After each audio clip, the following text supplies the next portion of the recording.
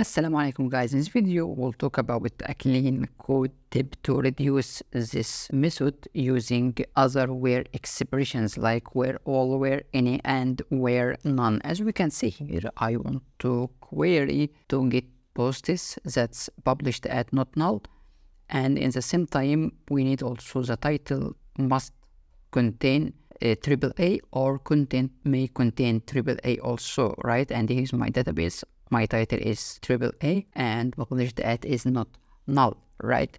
Now let's run our code, and as we can see it returns this result. Let's say die and dump row SQL to see what's the syntax of this code using SQL. As we can see here, select all from posts where published at is not null and title or content like AAA. As we can see here, how to replace this a little bit complex syntax to simple syntax. We can say where any here, and first parameter is columns that we want.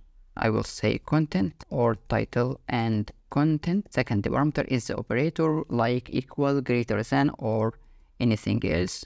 Okay, I will say like, and our parameter will be AAA. Let's back and check. Same query result. Let's see the get method results. Same result also. So it's moved from this long closure to simpler and readable syntax. Also, we can also use where any or where all. Where all means the title and the content must like AAA. If we die and dump row SQL again here, as we can see, yes, the published at is not null and title like AAA and content like AAA. Here is the difference between all and any.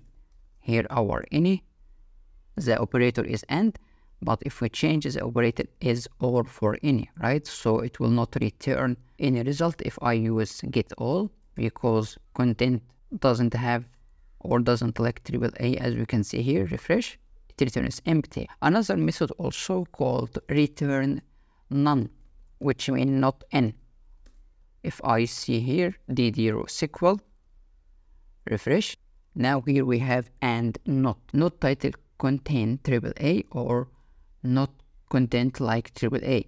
If we refresh, it will return empty result also because the title has AAA. As we can see here, refresh, returns null. If I change this result for test as an example, refresh, it works correctly. Don't forget also this like operator can be changed. It can be equals, can be not equal, it can be greater than or less than. As we can see, for example, we can say here title and content must equal to AAA. If I say where all, which means title and content must equal to AAA, if I back and refresh, it returns nothing. But if I change title is already AAA, but content also AAA, as we can see here, refresh, it works this time, right? We can say any one of them equal to AAA, it will work fine also. If I change one of them like this, refresh, same results. This quickly how to use where any, all, none, or more cleaner and readable code. If you found it useful, support me by clicking on like, share and subscribe. See you next videos.